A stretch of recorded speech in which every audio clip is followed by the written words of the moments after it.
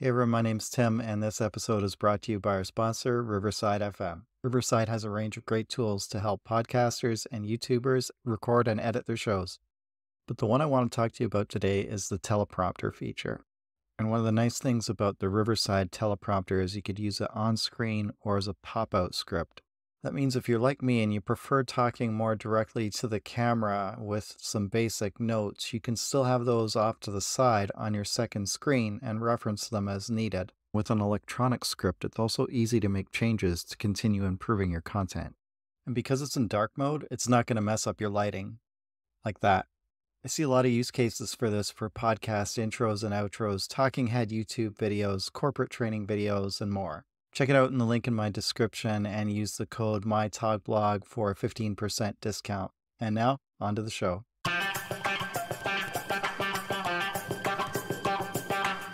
So what would you do if you had to scale the income of your content business really fast?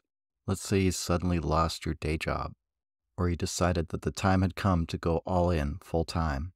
Well, probably the fastest way would be to sign a few high-ticket clients who would provide the base of income that you need while you scale up the other parts of the business. Things like courses, digital products, affiliate sales, and so on. But then what if you're just starting out and you don't have a huge track record or a lot of social proof behind you? How are you going to ever hope to land your first client then? Well, that is one of the key questions for my discussion with Tiago Faria. Tiago helps entrepreneurs launch and scale their businesses through digital marketing strategies. He spent 8 years at Google working with CEOs and marketing directors of some of the biggest European and Middle Eastern companies. In 2018, he published 90 blog articles in 90 days, sharing everything he learned and tested at Google. In 2019, he launched a podcast where he got to talk with even more international entrepreneurs and experts. And then in 2020, he began producing YouTube videos where he's published more than 200 of those and built an audience of over 1,800 subscribers. So he's got a lot of insights to share through all of that. And in this episode, we talk about what he calls his hand-raising method of client acquisition, which can help you identify and land your first high-ticket clients and put you on the path to getting your content business off the ground. We also talk about getting focused on your key business priorities, maintaining that focus with discipline and the right strategies over time, and then creating evergreen assets so that your efforts do compound over time and you're not just caught on some kind of endless hamster wheel. There's a lot there that I think you'll find helpful, so let's get into it. Hi, Tiago. Welcome to the show. Hi, Tim. Thank you so much for having me. It's a real honor and a pleasure. Yeah, I really appreciate you taking the time. In our discussions when we're leading up to the episode, I was really interested in what you had to say about revenue generation as a content creator. And I remember we talked about how one of the fastest ways to generate revenue is to start offering fee for service. And I think that's a model that you're pursuing right now. So I was wondering if you could share your thoughts about that and why you see it as preferable to something like sales of digital products or course, which a lot of other creators are also following. Yeah, sure. So, well, I think both models are more than valid, and anyone can succeed in both of them. But in my personal experience, what I've been experimenting the last few years, I've been trying everything and anything. I've fallen into all the shiny objects and all the traps that the gurus send us our way. But yeah, what I found is so I've created courses, online courses, small courses. It's possible to have a good business around that. But in one way, it's a bit harder because you're usually charging a bit lower cost, right. It's like low ticket prices, so you need a lot of volume in order for it to reach your goals. Basically, if you really want high goals, you're going to need a lot more volume. You're going to need to create a bigger audiences and invest more in ads, and it's you will going to be needing to talk to meet a lot of new people, reaching cold audiences, and then try to generate revenue out of that. So that's one of the points that I find it a bit more challenging for someone who's starting out, at least. The beginning stage is 0 to 10K. And the other point is that because we're in the help industry and you're trying to help people generate some transformations, right? Get some results. And it's harder for you to generate results if you're just sending people over to watch some videos, like some 30 hours of videos and try to have a result out of this or watch. I've seen a scary statistic some months ago where it says like only around 3% of people actually finish courses that they watch. Imagine the percentage of people that watch and implement and succeed. So it's going to be a scary a scary percentage. And that's the negative part, because if you're not generating results to people, you're not getting testimonials, you're not going to have a long lifetime value. People are not going to be overly pleased with the results you're offering. So those are the main drawbacks of that model for me, at least when you're starting out. For when you're starting to scale, it makes total sense for you to go to the lower ticket approach to then create a big audience of buyers that afterwards you can try to sell your high ticket items. Versus if you want to start in a more easy way for me, it's to start selling higher ticket programs, which would involve not only people watching videos, but also having some type of access to you, so you can keep people accountable, so they can ask you questions and you remove obstacles, and in that way you kind of make it easier for people to have real results, to generate transformations. And also for you, it's more positive because you need less clients to reach higher goals, right? So if you're selling something for 1,000, 2,000, 3,000 euros, you just need basically a couple of clients, maybe 5 clients for you to reach your goals. And it's easier to sell five people per month than hundreds of people per month, right? I think it's a maths issue there. For sure. Yeah, there's a lot there to unpack. I think, first of all, like the shiny object syndrome, I think that's totally normal. A lot of creators, including myself, have fallen into that and had seen that statistic about the course completion. And it is scary when you imagine that the completion rate is that low, but I actually believe it because of the shiny object syndrome, right? Like you start a course, we've probably all done this, you start the course and then it's like, implement some of it and you're like, I don't know, it's not going well, or see this other great thing, it's like, oh, maybe that's the ticket there, and you switch to that. And that's why like a lot of creators have trouble making progress at the beginning. So I could see how like coaching, consulting, and accountability route being much more successful helping people. I think the challenge that I've thought about with that is that you're kind of trying to go right to selling high ticket items. And so usually a lot of creators will use those lower ticket items as the funnel to get people to eventually work with them at the higher ticket price. In a way, you're trying to skip over that and say, like, I've got this product, it's high ticket, work with me. How do you do that? And I understand that you had like a hand-raising approach to client acquisition. So how does that fit into getting people from that point of being like, zero, we're not working with you at all? It's like, okay, I'm going to buy a high ticket consulting offer from you. Yeah, definitely. You're completely right. And it's a very good question. And I think it all boils down to the offer itself. You really need to double down your efforts on that. And, for the first few weeks, months, create something that is actually what people want to buy. That's the key. It all starts, in my opinion, you need to choose a very specific niche, right? Who is the actual person you're trying to help? And what is the actual problem you're trying to solve? Yeah. And the ideal thing to do is to, instead of being in your own mind and trying to invent everything and trying to figure out what people need, is actually to talk to people. I'm sure you already have around you previous clients, leads, audience members where you could just tap into them and just interview 5 to 10 people and ask them some questions about what's your current obstacles, your main frustrations nowadays, or how does it make you feel? What is your objectives, goals? Because like with those interviews, you can capture the emotional words that people are using. Right. And the goal is to understand exactly what is the desperate problem, the actual problem that they want to solve right now, and not just something that they, one day maybe I will want to figure that out. Yeah. Like, for example, if you're a health coach, you're just saying, I'll help you lose 15 kilos, 15 pounds in the next whatever. People already heard that a lot. It's like something that they've tried before multiple times. It doesn't work. They're, one day it will happen. So it's not a desperate problem that they have right now.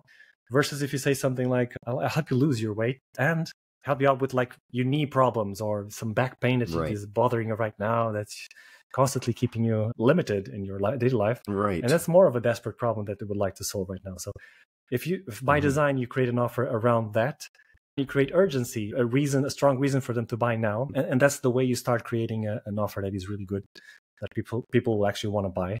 So if you focus your efforts in a urgent now problem, and then you promise like a very strong transformation. Of course, if you can't deliver it, right? You're not going to be inventing anything. The goal is to generate transformations and then have testimonials, case studies, etc.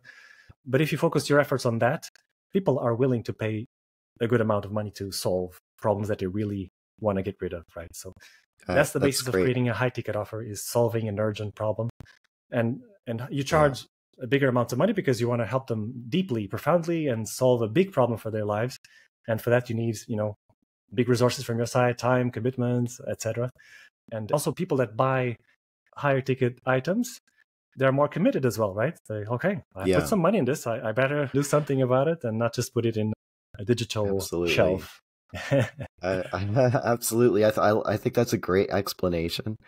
And it totally lines up with what I've even seen myself do with software services sometimes. And like vidIQ is a good example. Like the higher tier subscription isn't cheap, and I wasn't even really looking for that solution at that time. But as I went through their materials and I realized, oh, this could really help, and decide to invest in it. It's because that material was so compelling, and as you say, like the potential transformation was so compelling. So you can get someone from A to B.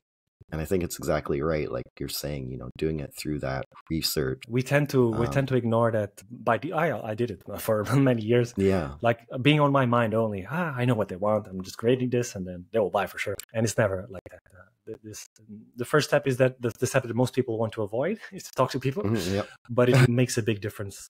Not only to collect those emotional words that will convince you to buy at the end, but also because it opens up opportunities for you to, okay, you're talking to these people. They tell you they have a problem, you create something around that, and then you can go back to them and say, hey, I just created this. Would you be interested? So you can immediately start collecting new clients, even though you don't have too much experience, for example, or you don't have testimonials.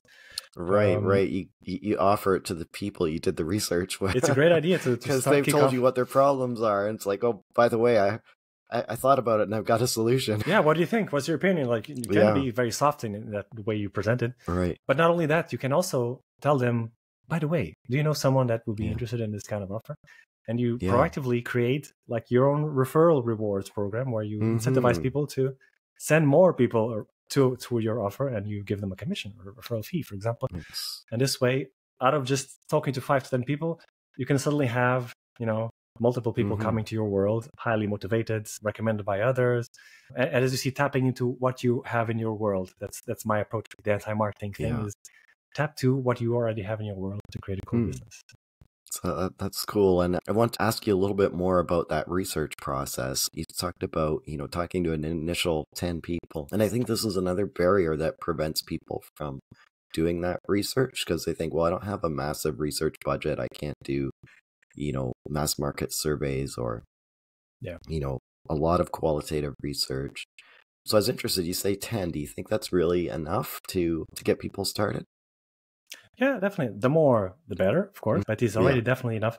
And I don't recommend sending like a questionnaire or something. It should be an actual interview where you would invite the person on a Zoom call, and not for you to take notes because it's not, the idea is not for you to put your own interpretation of people's words. I would actually recommend for you to record the calls. Because that way you can actually, you take the transcript and you have actual words, emotional words that people are using. Right. That then you can use in your own offer, the way you communicate afterwards, the way you create content. Because the more you reflect the actual market's mindset and what is in their mind, the more you feel like, yes, this is for me. Tim is talking to me. He's the only person that can help me because he understands me better than anyone else, right? Right. 10 people is already enough for you to start seeing a pattern, collecting emotional words. And during those interviews, you should not just ask generic questions. You should be more, okay, but how does it make you feel during the day? What is that? How does it look like during the day? So you try to uncover the more emotional answers, because those are the magical words that you can. That's great. Yeah, you're getting your product research and your market research done at the same time. Exactly. That's brilliant. But how do you incentivize people to participate in that? Because a lot of people I would think, are going to be like, I don't know, I'm busy, and why am I doing this interview? That's true, but you'll be surprised by how many people would say yes if you position it like something like, hey, I'm trying to create a program around this specific topic. Would you be interested in, and I would love to have your opinion, would you be available for like 10-15 minutes just to answer a couple of questions around this topic? I would love to, talk to you. And if you have previous clients, previous leads, they would definitely say yes faster. They will happily participate. And once you have those clients that you worked with on a call, if you didn't do it before, you can also even use the opportunity to ask them for a testimonial, like a quick testimonial. Hey, I worked with you before with this. How did you feel before? What was it? Was it working with me? How do you feel right now? So for your clients, it's easy, but also for your audience, if you create a post like the one I said, I'm trying to create a program around this area to generate this transformation. Would you be willing to give me your opinion? People love to give opinion. And if you say that is like, I just want your feedback and it's just 10 to 15 minutes, you will see that many people will be happy to. Yeah, I think that's key, the very limited time. Definitely. So, because people usually able to give 15 minutes, but if it's longer, then it's harder, to get the buy-in. I think you get surprised by how many people say yes. Yeah, and I think this also shows as creators, we often hear about the importance of depth of connection with an audience versus the breadth. I think it's a great example of how depth of connection with, a few people is so much more valuable. Imagine if you even have like a list of 100 people you can reach out to, and they're likely to say yes to that 15-minute call. How much more valuable is that than 10K followers that just don't care? Just like they barely, know who you are, and would have trouble having that level of trust to want to engage with something like that. Absolutely true. I think that's all you need. Just talk to a few people in depth, like you said, because then you have the multiplier effect, because you can go back to them, ask them if they know anyone else, and then you suddenly start creating a team of people that are wanting to do things for you, to have your best interest in mind, and of course they'll be rewarded for it. But using what you have in your world right now, it's enough for you to kick off and have a really fun, interesting. Yeah. So as you're crafting this offer, do you approach it as like, that's the one main thing that I'm working on right now? Or like in the business you're creating now, or in the past, have you thought about more like, I need to diversify my sets of income to provide some more stability? Definitely. But first of all, I think you shouldn't think already like in having multiple products, in my opinion. I think you should first double down on this first high ticket offer. And once it's proven that it works, and you already tweaked it with feedback from people that you're going to have after having sales calls, after going through the process with some people, and then figuring out even better. Once you have that running and proven that it works, then it's a good idea to start thinking about, okay, what else can I give to these people? Because once you solve one problem, you open up other problems, right? For example, if I help you, find leads, maybe the next thing you'll need, okay, now I need a team of closers, to capture all these leads or whatever. You always open up new problems. And that way you can start thinking of the lifetime value of the client. So what's the next problem I can help them solve? And the easiest people for you to sell other products is for the people you already helped, right? They will say, very easy, yes, you already helped me. I want to continue with my adventure with you. So you can start increasing your product variety, like the next steps after you solve this urgent problem. And then you can also, once you reach the 10K above levels, you can start thinking, okay, now I can go have fun with funnels and ads, etc. You can create a lower ticket product, like entry product, right? Run ads around that, and then you upgrade those people to the high ticket offer, and then for the higher ticket offer. So you can start playing games after, but only after you have something proven that works. In my opinion, I think it's the best approach. I think that's so interesting, because you're kind of starting at the top of the pyramid and you're building the stuff below it, whereas like it's not exactly the top, it's like in the middle. It's like in the middle, because you can you'll solve bigger problems afterwards, and you can solve smaller problems. Yeah.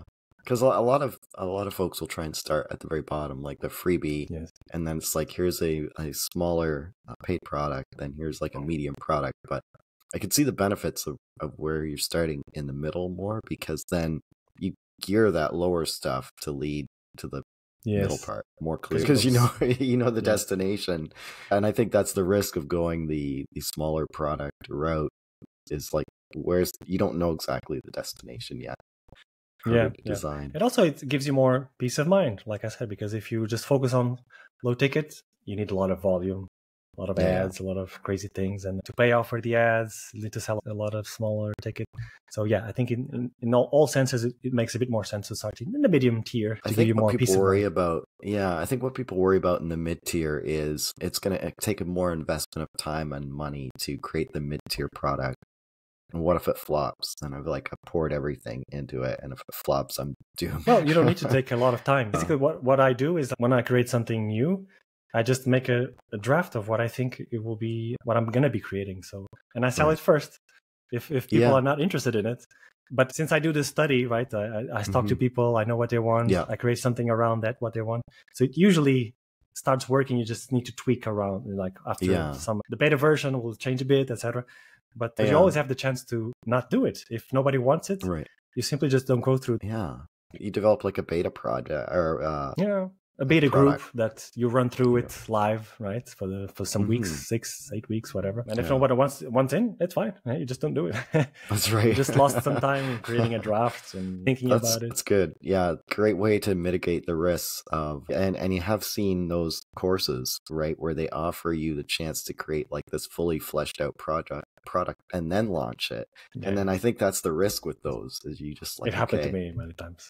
Yeah, losing weeks creating a massive, huge library of a course, and then crickets, right? Nobody was interested. The tendency as creators, we have the tendency to put everything we know into our first course, right? It's like a big library, a big encyclopedia course, right? Which doesn't reflect what people actually want. We just put everything we think people need, but then it's a trap. It's a big trap. Yeah, I've seen an interesting approach to this on Twitter recently where somebody is putting out a course, a short course to work with them. And they said, I need 10 people to sign up and I'll create it if I can find 10 people. And they described the problem. And then so they're about halfway there now. And like they're in that really good place. Like they're in the position of launching it or not, depending on if they see sufficient interest. Yeah, absolutely. You can be public with that or not. You can simply say, I'm launching this course and on the January something.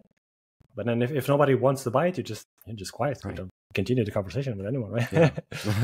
you can do both like, okay, refine it, talk to the people who were interested, see what they really were interested in. Yeah. Just keep going from there.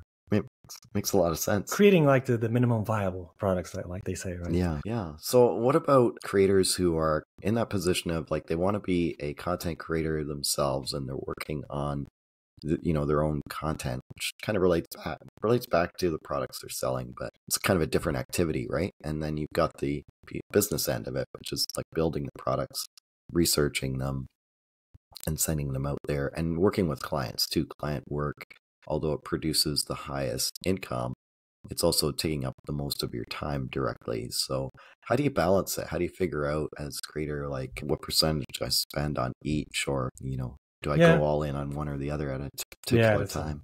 It's a great question. I also struggle a lot with that of doing everything on top of my knee, like we say in Portuguese, on top of my knee, like supervising.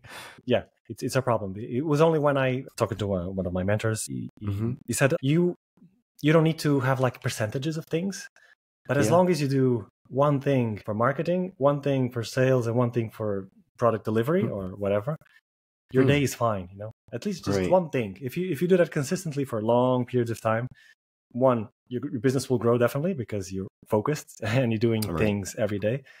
And two, you'll feel much more productive at the end of the day because you did something that mattered, that because you have to choose just one specific action for those three areas. You feel like, okay, I achieved something, I focused on something that is actually going to move the needle, even if it's a small thing like following up emails with people that you're trying to close for sales, sending some outbound emails to invite people for your podcast or whatever could be your marketing activity for the day.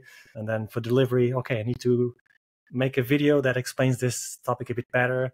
So, and then with just a few hours in the day, your day is done. You can focus on other things. You can either enjoy your family or whatever, or you just do the rest of the activities that you want to do, like answering emails, going to social media. But as long as you focus on those three things and you do just one thing, long term, the momentum builds up, the compounding effect builds up, and you feel much better at the end of the day. Because I used to be super busy all day doing multiple things and not organized fashion, and at the end of the day I feel I didn't accomplish anything. I was just like a busy bee, but things in progress, right? So you need the structure around. It's a terrible feeling. But right now, I finished the day and I'm like, okay, I can go enjoy my family without thinking about these things. Oh, I didn't do that. And I just did my three things and I'm good for the day. What were the three categories again? One for marketing, right? To bring people to your world. One for sales, to turn leads into clients. And then one for delivery, like for how you deliver your programs, creating course material, asking for referrals for your current clients, in terms of delivery. So that's a great breakdown. Because I could say that then you're contributing to moving each thing forward a little bit each day. Yeah, exactly. Yeah. And you focus on the 80-20, right? The actually important things, and you feel productive. Yeah. Absolutely. And then, so that's kind of answers the question of how you balance the needs of your business versus the needs of being a creator. Yeah, I think it's we don't have to complicate too much, right? We don't have to be like, oh, you should spend 50% on this, 70% on that. Right.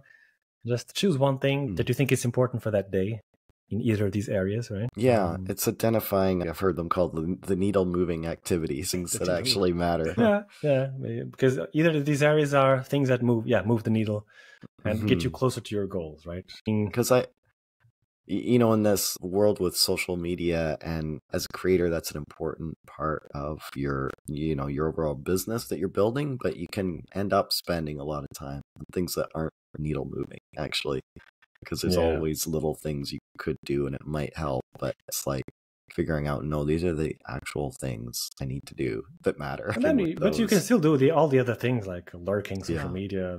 But I would recommend, what works for me is I start my day doing those three things. Like maybe it's even just the morning and then I'm free to do whatever. Or maybe sometimes it takes a bit longer if I'm doing a bigger outreach marketing campaign or whatever. But yeah, if you do those three things in the morning, then you're free to do whatever you want to procrastinate on the internet. Whatever. That's right. Well, how did you get into this business to begin with? Well, I worked at Google for 8 years, so I was in this digital marketing world for a long time, 2011. But I got tired of the corporate world very quickly and burned out in the sales environment of selling Google Ads, being a consultant for huge corporations. In the last 3 years of Google, I understood I was psychologically unemployable. I couldn't stand anymore the idea of having a manager nagging your brains every week. I was just feeding big corporations, and I felt I needed use my creativity a bit more open ways, like not just being limited to Google Ads. And ads were growing like crazy at the time. I'm missing out on so many things. So yeah, then at some point I decided, okay, I need to quit, and we decided together with my wife, thank God she accepted it, to quit Google and come back to Portugal, because I was in Dublin, Ireland, was the European headquarters. I'm back to Portugal, decided to, I'm going to help local businesses, entrepreneurs in their digital presence. But I hit against a brick wall because I was complicating my life and my clients' lives too much, because I was using big companies' strategies for myself, creating a company from scratch, helping small entrepreneurs, using funnels, ads, all those things. So it didn't work out for the first years. So I needed to start simplifying my process after doing many things and falling into all the traps, all the shiny objects for 3 years. I finally decided, okay, well, I'm going to work with a mentor. I'm going to focus, create a plan, focus on a specific niche. Who am I trying to help? What is the problem I'm trying to solve? And simplify my process as much as possible. And inspired by this book, Getting Everything You Can Out of All You've Got. I looked at all you've got. This last sentence, all you've got. So that's how I reached what do I have? I have contacts, right? My list of contacts. I have followers. I have my current network. And that's how I reached out my anti-marketing strategies, using your assets to, you're just simply tweaking the way you position yourself and the way you present your offer and the way you sell that offer to the people around you, and give something to those that don't need your offer right now, but they can help you in other ways, like using the referral rewards program. So that's how I came about this anti-marketing method. I think it's a lot harder than people realize, looking at it from the outside, like how challenging it is to put together a strategy that'll work, within a specific market like that, and being a creator at the same time. Because you can graph it out, like in terms of the strategy you just described, and it sounds, well, that's straightforward, but actually being into it, it's different, right? And not, you kind of have to almost go through making some of those earlier mistakes to realize, oh yeah, those really are mistakes. And you go back to where we started for some reason. It doesn't matter how many books you read. You think I'm going to be super prepared right now. I've read all these books, and it never is like that. We always have to go through the trenches, make all the mistakes in the world. That's really the only way you learn and improve, right? It's to make all the mistakes. Because just think it's one thing to know it theoretically, and another thing to go through the experience. Yes, absolutely. Unfortunately, it's that way, but it is absolutely true. And I think it was a hard experience. Many years going through this. Some people are lucky and they might find something very quickly. I don't know, but most of the times it will take I don't know, 1 to 3, maybe more years until you figure out what is the actual voice, who you're trying to help exactly, the offer you're trying to create. It's always a work in progress. Your main offer is never going to be a closed work. It's always, you're always going to be improving it. You get new questions from your clients, from sales calls, you have new objections you have to incorporate in your own offer. You go through it with multiple people and you always find something that can be improved. So yeah, it's a long-term game that can be accelerated if you decide to work with someone that already is steps ahead of you. For 3 years, I didn't choose any mentor. I was trying to do everything on my own. Like, I can do this myself. I know all these books and all these things. It's also very common, I think. We all figure like, oh, we've read the books and we just got the knowledge. I also had my podcast. I'm reopening it now, but the way I tried to get authority here in Portugal was by creating my own podcast and interviewing local celebrities, etc. And what I've learned through almost all of them is that they early on in their careers, they chose a mentor. They chose to work with a mentor or a coach to accelerate the processes. So I found, they must have some reasoning behind this. So maybe they're right. Yeah, absolutely. And having that just sounding board, I think, is probably helpful too, to keep you from going off of those paths and explaining why, it can be a challenge. Like, definitely see that helpful. Yeah, having a mentor or a coach keeps you also accountable. You have someone to report to. You cannot just start procrastinating and falling to a different shiny object tactics. Focus on one thing and you do it until it works, right? I think that's the key that I've learned is you focus on one thing until it works. Not if it works, no, it's until it works. Because otherwise you keep going in circles and it's a trap, a forever trap. Do you think that's maybe the biggest mistake that you see other creators making? Yeah, and I was like that way. So definitely, all of us, most of us, when we come by default, almost, I don't know, it's human nature. Maybe we're trying to always find the easiest way, the fastest way. Right. We usually think that the most complex and fun, interesting way might be the fastest, but usually it isn't. Usually it's going back to the basics, using everything you've got already. The boring way. The boring way. Yeah. Miles Beckler, the guy I mentioned a while ago, he actually says that successful businesses are boring businesses, like you said. Yes, because you're focusing on one thing. If something works, you just keep repeating that until improving on that. Yeah, definitely is like until it works, and then keep doing the same. And then, of course, once you have something huge working very well, then you can start experimenting different things. But until then, it's not advisable in my way. Yeah.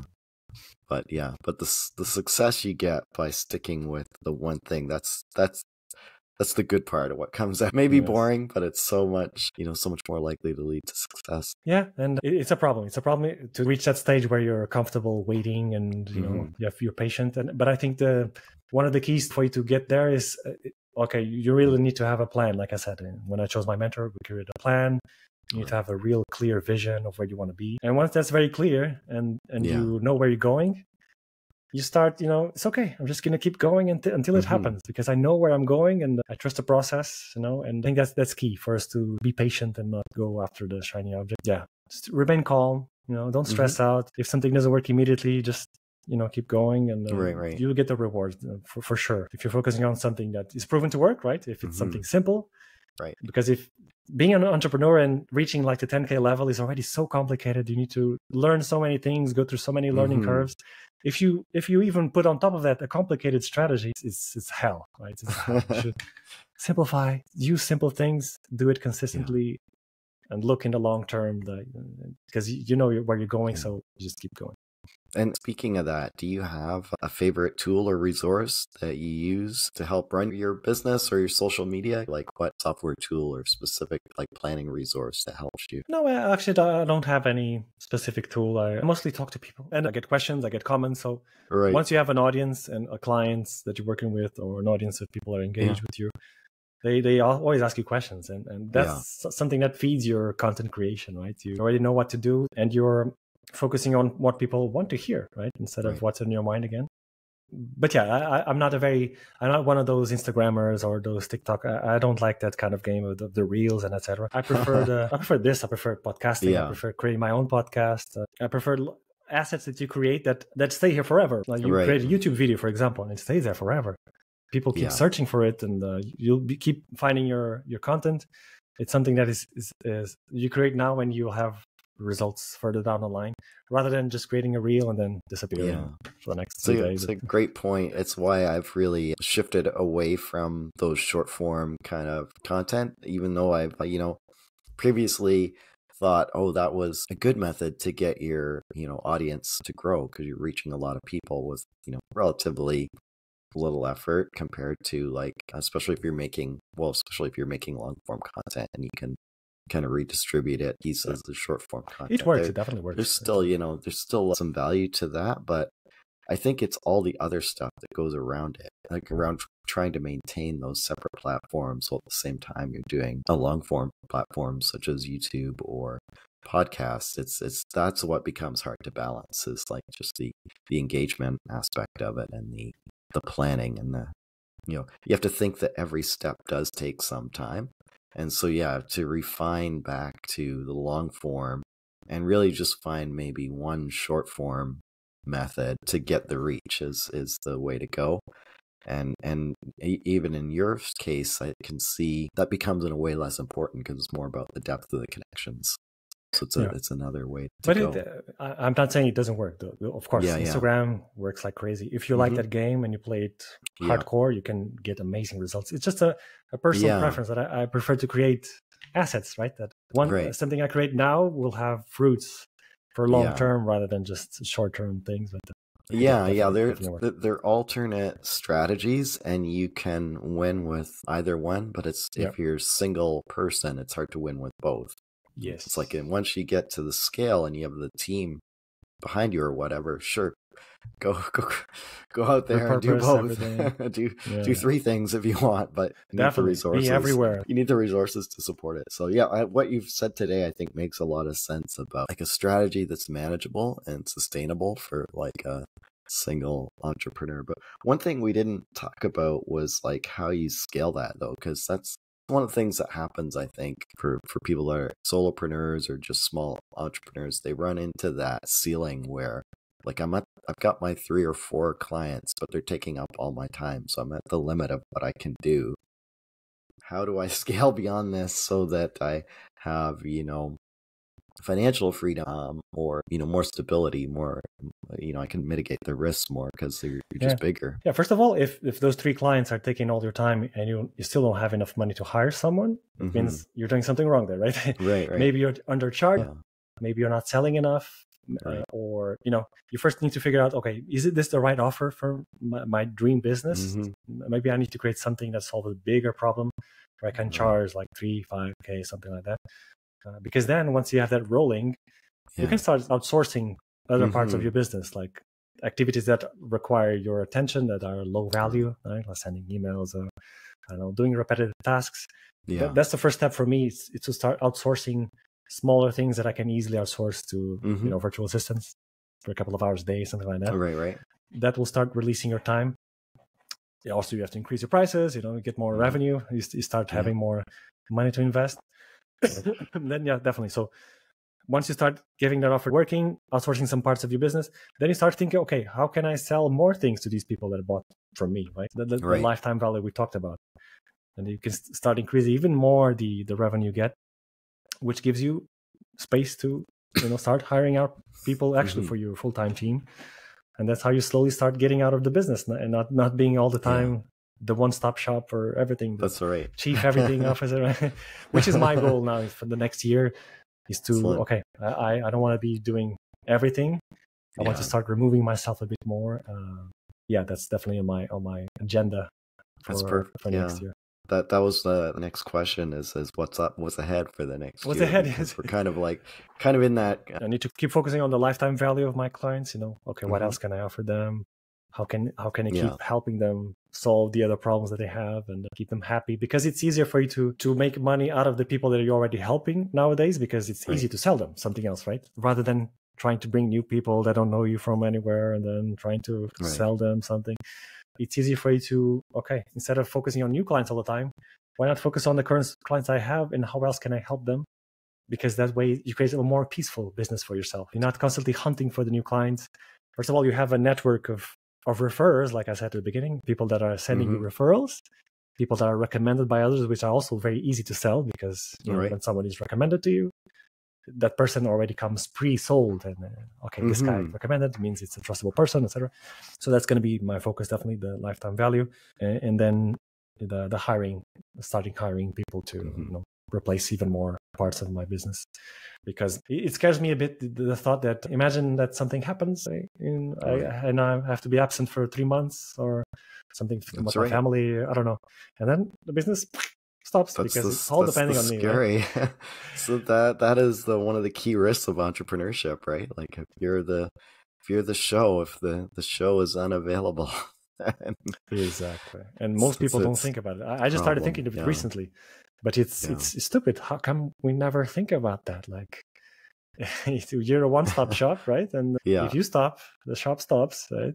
Yeah.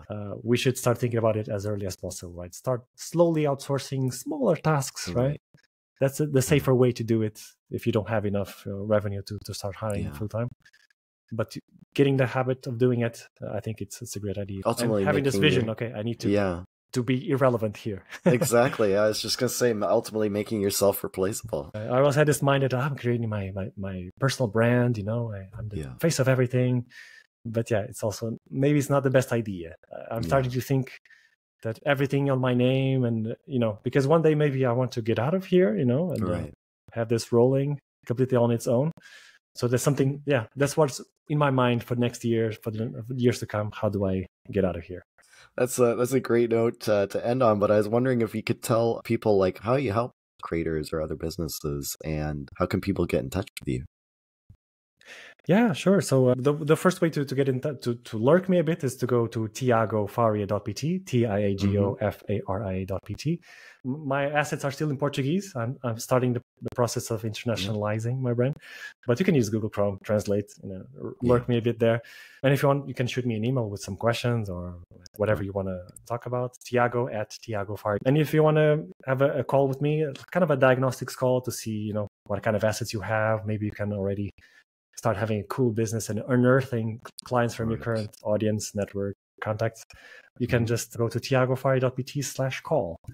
And I love to know new people, so it could be fun.